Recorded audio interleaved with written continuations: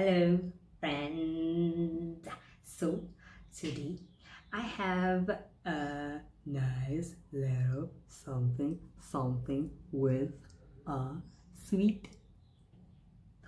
Give me a second, I need to find my spoon. Where's my spoon? I'm gonna just dig in. I'm so hungry. Let's do this.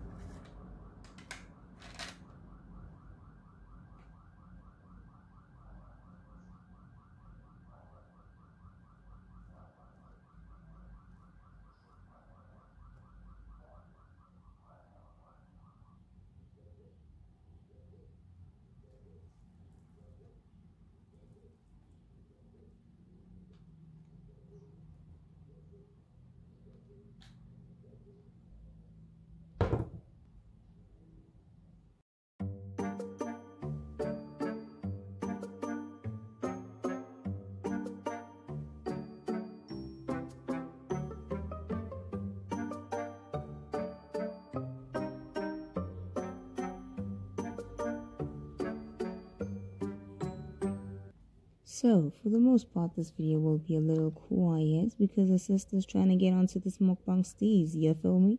Not sure? Go and Google.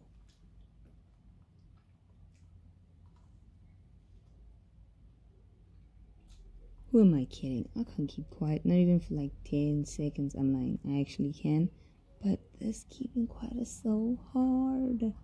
But anyway, I wouldn't say anyone should try this at home, because it is really, and I mean really sweet, because this cake is 100% red velvet cake.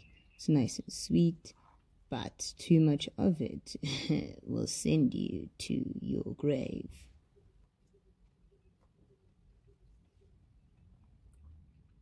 Full disclosure, I did have a bit of a tummy ache right after this because my stomach has never endured so much sugar. Well, it has, but not from like an entire attempt or an entire attempt at an entire red velvet cake.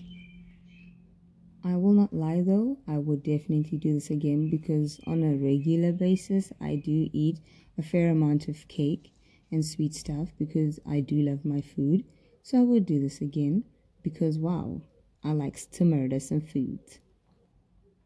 And also these marshmallow puff biscuit combination what's that I have here in my hand are not as sweet as you'd think. But then given the biscuit I think is 0% sugar, I'm not actually sure.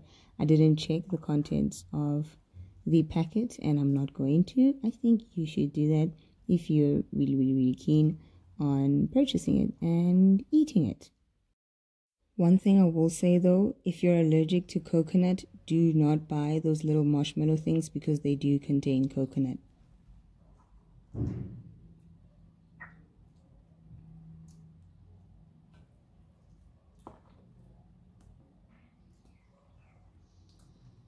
I can't do it. The sugar is so much. Excuse me. Yet again.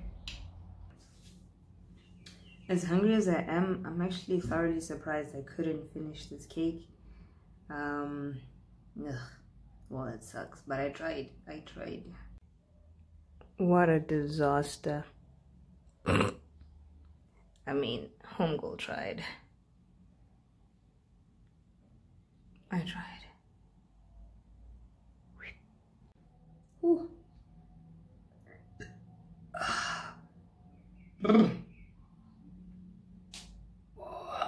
It's a lot.